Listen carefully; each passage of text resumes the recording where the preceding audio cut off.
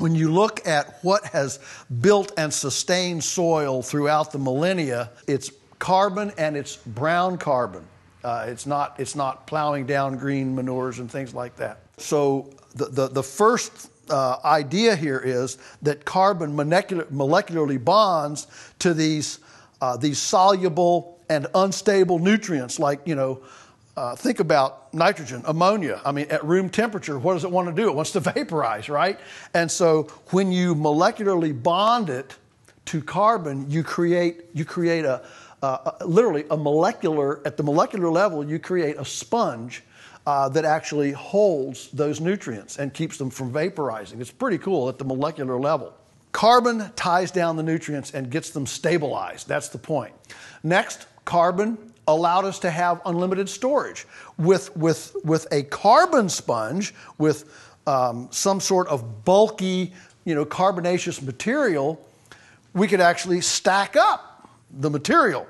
We didn't have to go to a manure lagoon. It wasn't a slurry. We could actually stack it up in a pile if we wanted to, a pretty high pile.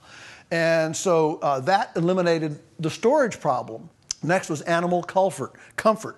I'll tell you, as soon as we started putting wood chips in there with the animals, their comfort level went through the roof. They were clean, they were dry, they were actually attracted to come in and drop more material in there, and the animals just became extremely comfortable in there. Next is just as that material accumulated, we get this microbial activity.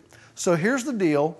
Nature sanitizes two ways. It either sanitizes with rest and sunlight, which is the controlled grazing, moving animals around outside on pasture concept, or it detoxifies, it creates sanitation through vibrant decomposition. So you got two ways. One is rest and sunshine, and one is vibrant decomposition, like a compost pile. Decomposition is nature's sanitizer. That's the way it detoxifies. That's the way it creates hygiene in nature. These animals, they don't have Charmin toilet paper. They don't have all these other things. And so how nature sanitizes is with this vibrant decomposition. You can't build that in a couple or 3 inches. It takes mass. It takes height and depth.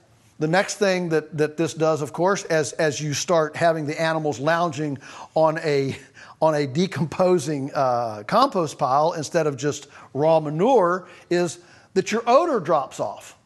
So remember, the odors are the vaporization of these volatile nutrients that are coming off. That's the odor. That's what you're smelling, especially the ammonia. And so if you tie all that down with carbon, suddenly you have this wonderful odor-free, not completely odor-free, but pretty close. I mean, you could go into our barns and eat a sandwich without any trouble at all. So the carbon ties all that down so it becomes an odor-free place.